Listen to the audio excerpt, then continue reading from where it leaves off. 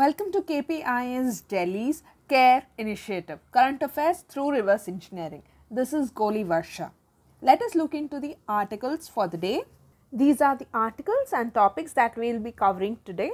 Let us look into the first article for the day. Union Minister Sri Parishottam Rupala releases Basic Animal Husbandry Statistics 2023 during National Milk Day event at Guwahati today. Now, some statistics in this particular Animal Husbandry Statistics 2023 report are very important for prelims. Okay, so milk, egg, meat and wool production. Okay, if we divide into 4 components, milk production, it is topped by Uttar Pradesh. Egg production is topped by Andhra Pradesh, meat again by Uttar Pradesh and wool production by Jammu and Kashmir. Okay, so 22.5%, that is 22.55 or 22.6%, alright. And Uttar Pradesh stands at 15.72% of the total milk production in India, and Andhra Pradesh nearly 20% of the total egg production in India. Alright, and it is meat production. Uttar Pradesh stands at 12%. Okay, and what are the other states? UP, followed by Rajasthan, followed by Madhya Pradesh, Gujarat, then AP. Okay, top 3 you try to remember. Okay, it is UP, Rajasthan and then MP. Egg production, it is AP, Tamil Nadu, Telangana. Okay, so southern states AP, Tamil Nadu and Telangana. Okay, now meat production, it's UP, West Bengal, Maharashtra. UP, West Bengal and Maharashtra. And wool production, it is Jammu Kashmir, then Gujarat, then Maharashtra. Okay, please be thorough with these statistics. Alright, now let us look into the question. Consider the following statements. Andhra Pradesh is the largest egg producing state in India. Yes, true, right? We have seen here. Andhra Pradesh, egg producing state. Fine. Now, Andhra Pradesh is the largest milk producing state in India. No, milk production is topped by Uttar Pradesh. So, this is gone Uttar Pradesh followed by Rajasthan, then Madhya Pradesh. Alright. It is UP or MP ke beech mein Rajasthan. Okay, so the order is like that, UP, Rajasthan and then MP. Okay, next, Rajasthan is the largest wool producing state in India. No, it is Jammu Kashmir. We'll have camel, no, in Rajasthan, more number of camel. So, there is no scope of woolen production.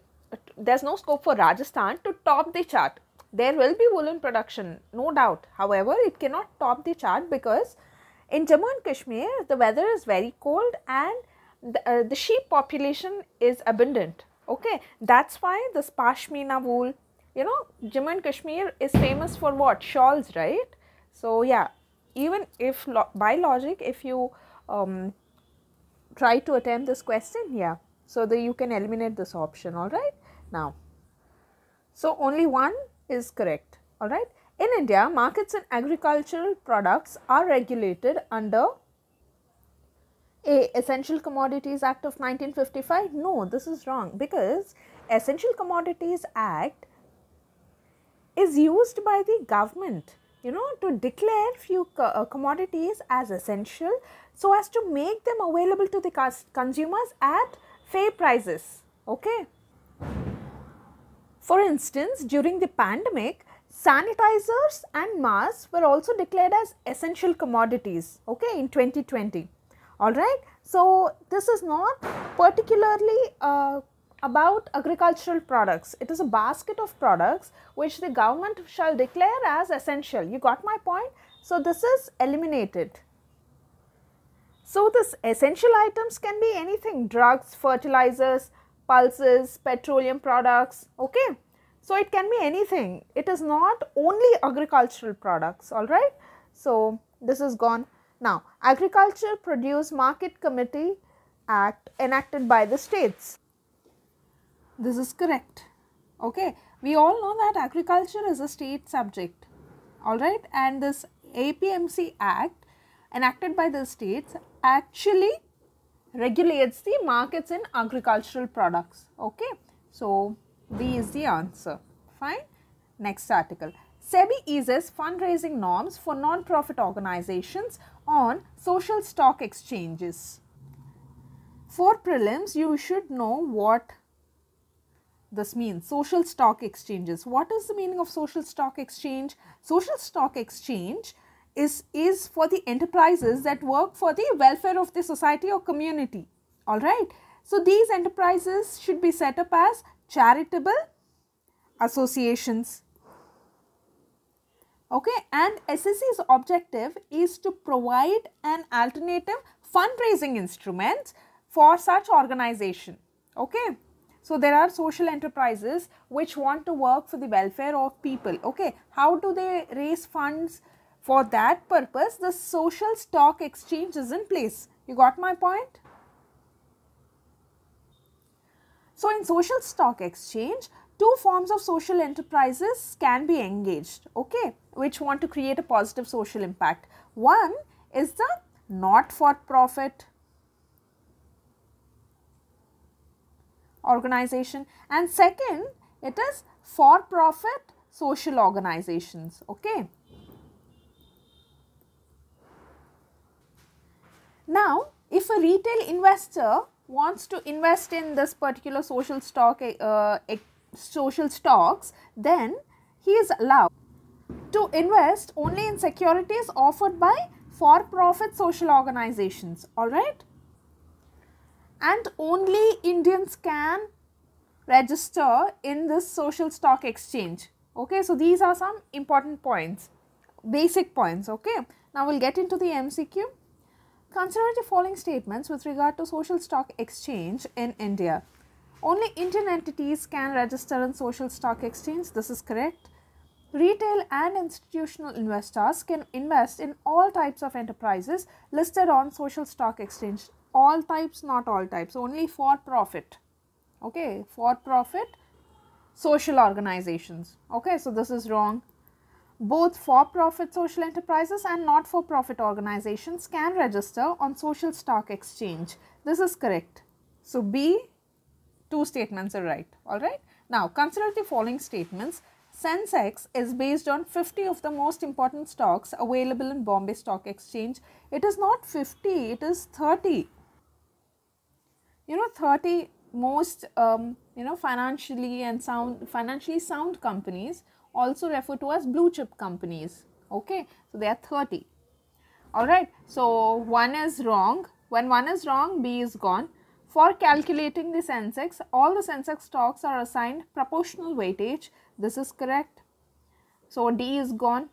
New York Stock Exchange is the oldest stock exchange in the world. It is not New York Stock Exchange. It is Amsterdam Stock Exchange in Netherlands. Amsterdam Stock Exchange in Netherlands, which was established in the year 1602 by the Dutch East India Company. Alright, so this is gone. So 2 is the correct answer. Alright. Now, next article. Why is Bihar demanding the special category status? Explain. For prelims, the special category status criteria and what all states are there which are given special category status by the center. That data is important. Alright. Now, what is the context? Why is Bihar demanding? Because the demand comes in the backdrop of the findings from the Bihar Caste Based Survey 2022. What happened in that survey? What did the people or what did the commoners get to know? They got to know that nearly 1/3 of Bihar's population continues to live in poverty. Okay, so that is the triggering point. Why Bihar is demanding special category status? This is the primary reason. Alright, now we'll get to the basics of special category status. Okay, what is special category status? It is a classification granted by the center to assess the development of states that face geographical or socio-economic disadvantages. Okay, and the special category status was introduced in the year 1969 on the recommendation of the 5th Finance Commission. Okay, now what is the criteria if you have to write down 5 things in criteria to designate a status, to designate a state as a special category status state? What are those? 1. Hilly and difficult terrain. 2. Low population density, okay, or sizable share of population. Okay. Next, third is strategic location along the international borders. This is about hilly or difficult terrain. Second one is about population. Third one is about strategic location along international borders. Fourth one is about economic and infrastructural backwardness. Economic and infra backwardness, all right. And fifth one is non-viable nature of state finances, all right. So basically these 5 things are there. Yeah. Now how many states are there in the special category status in the country? All the northeastern states plus northeastern states as in Assam, Nagaland, Arunachal Pradesh, Manipur, Meghalaya, Sikkim, okay, and Mizoram, plus 3 Himachal Pradesh, Uttarakhand and Telangana, okay. So northeastern states plus 3. What are those plus 3 states? Himachal Pradesh, Uttarakhand and Telangana, all right. Now we'll look into the MCQ. Consider the following statements with regard to special category status. It was introduced in the year 1969 on the recommendation of the Planning Commission. No, this is wrong. It is the 5th Finance Commission. Okay. Now, recently Bihar and Orissa were given the special category status. This is also wrong. If they were given special category status, why would they demand again? Okay. So, none of these statements are correct. All right. Now, which one among the following is not correct? A special category state invariably is a, okay, whatever the criteria we have seen, no, it is based on that. Is a border state? Yes, this is one criterion. Harsh terrain? Yes. Low literacy? There's nothing about literacy, no? So, this is wrong. Has poor infrastructure? Yes. So, C is the answer. Alright. Now, how DAOs are shaping the future of digital world. Now, what are DAOs? These are decentralized autonomous organizations.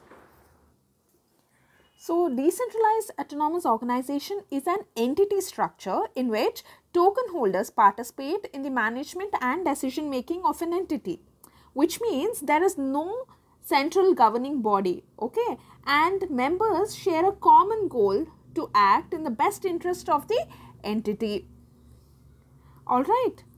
This was popularized through cryptocurrency enthusiasts and blockchain technology. Okay, DAOs are used to make decisions in the bottom-up management approach. Did you get my point? DAOs means they operate without a centralized control. The name itself is saying no, decentralized autonomous organizations. So, they operate without centralized control. Okay, and they are driven by blockchain based smart contracts. Okay, and DAOs are organizations that are governed by transparent rules encoded in the computer programs.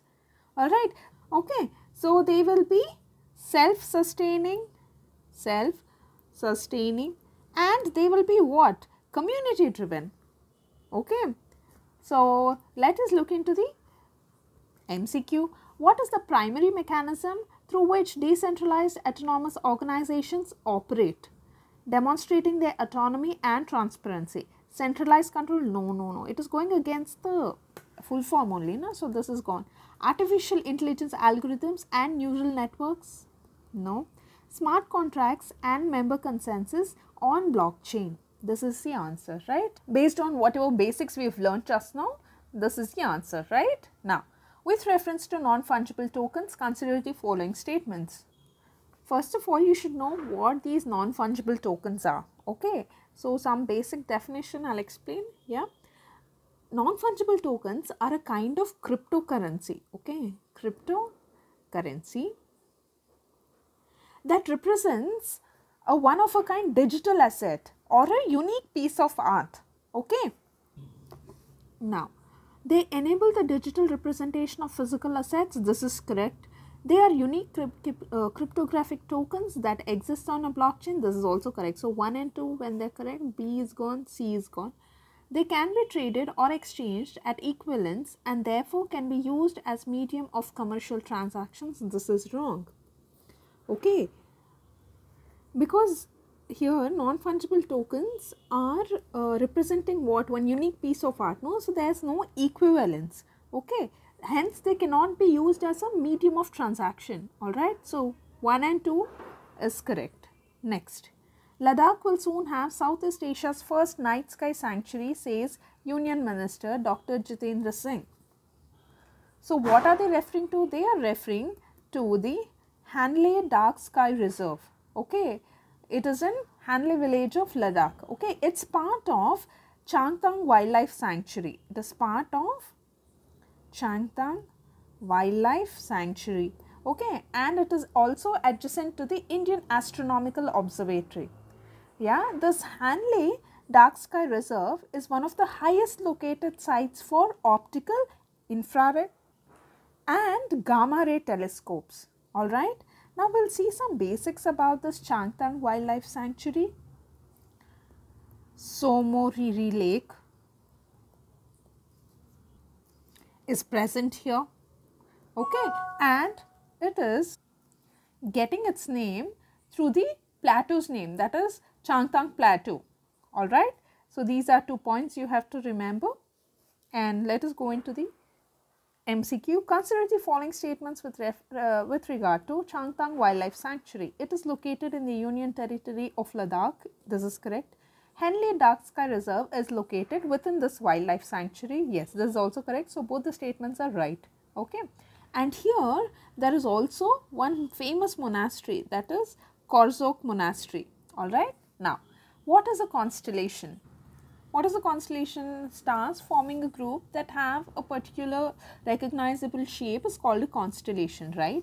Now, a particular pattern of equidistant stars from the earth in the sky. See, particular pattern is fine, but equidistant, no. Okay, a particular pattern of stars that may not be equidistant from the earth in the sky. This is correct, alright. Now, Indian Coast Guard conducts 9th National Level Pollution Response Exercise. National Level Pollution Response Exercise, NatPolRex 9 of Vadinar in Gujarat. Okay. Now, what is the objective of this one? To check the level of preparedness and coordination between various resource agencies to respond to what? Maritime oil spill. Okay. Now, you should know one thing here, that Indian Coast Guard assumed the responsibilities for protecting the maritime environment in the maritime zones of India on 7th of March in the year 1986. Okay. When these responsibilities were transferred from Ministry of Shipping to Indian Coast Guard. Alright. So, now this particular agency, Indian Coast Guard, is responsible to take care of the marine environment in the maritime zones. Okay. Now, this exercise was conducted invoking the provisions of what? National Oil Spill Disaster Contingency Plan. Alright. This Indian Coast Guard has established 4 pollution response centers at Mumbai, Chennai, Port Blair and Vadinar. Alright. So, these are some basics pertaining to this article. Now, which organization is the nodal agency in dealing with marine spills along the Indian coastline? It is Indian Coast Guard, not Ministry of Shipping. From Ministry of Shipping, this Indian Coast Guard took over the responsibilities in the year 1986 itself. Alright. So, B is the answer. Which bacterial strain developed from natural isolated by genetic manipulations can be used for treating oil spills. So it is Pseudomonas. Now what is this agrobacterium? Agrobacterium is known to cause tumors in plants. Okay. Now what is Clostridium known for? Clostridium is known for causing diseases like tetanus and botulism. Okay. So this is also not the answer. This is Nitrosomonas. So this is particularly used in wastewater treatment plants. Okay. So this is also not the answer. It is Pseudomonas. Alright. So D is the answer now. Country celebrates Constitution Day to mark adoption of the Indian Constitution. Okay. So you have to remember one thing.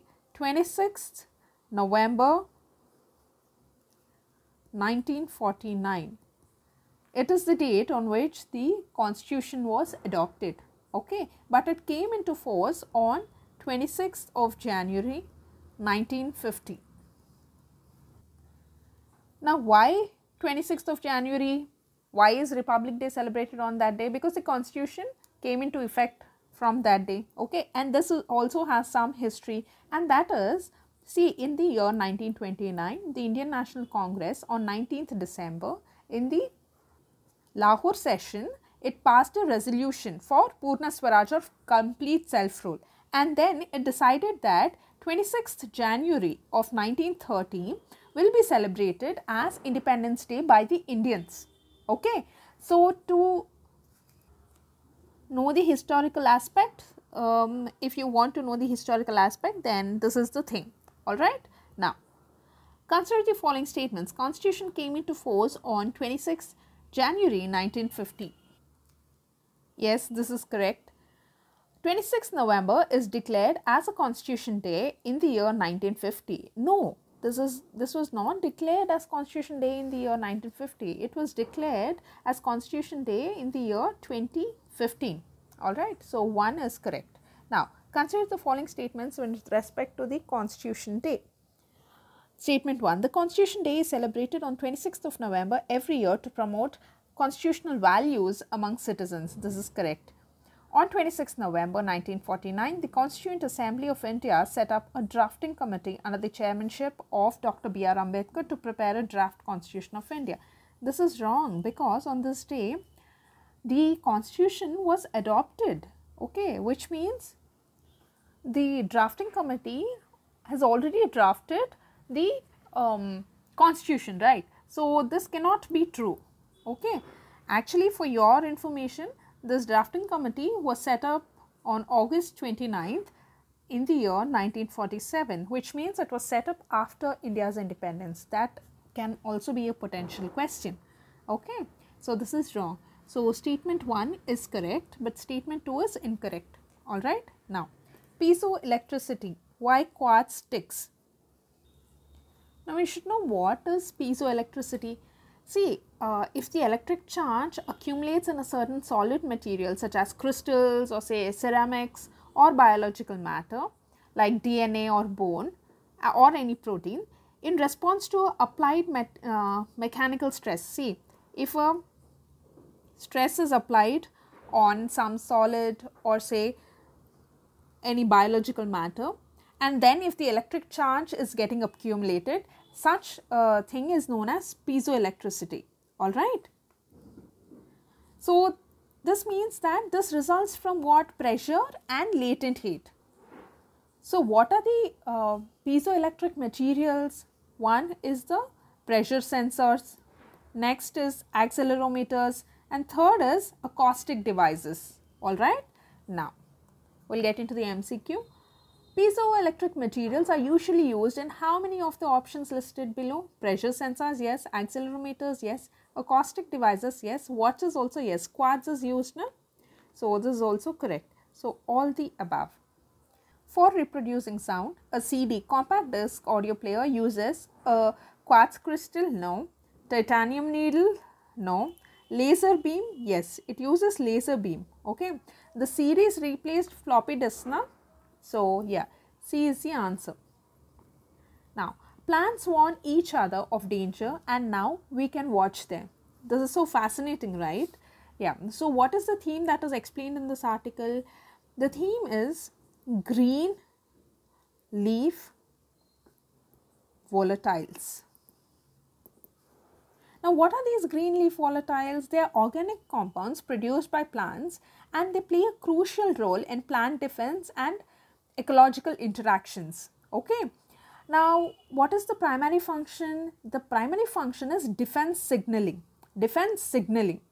Okay. So, these GLVs act as signaling molecules in response to stresses.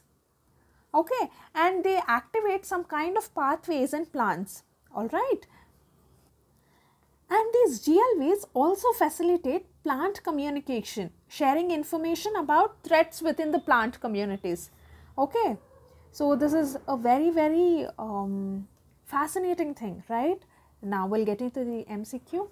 Which of the following is the key role played by green leaf volatiles in plant ecology? Root nutrition absorption? No. Flower pollination? No. Seed germination? No. Defense signaling against herbivores? Yes, this is correct.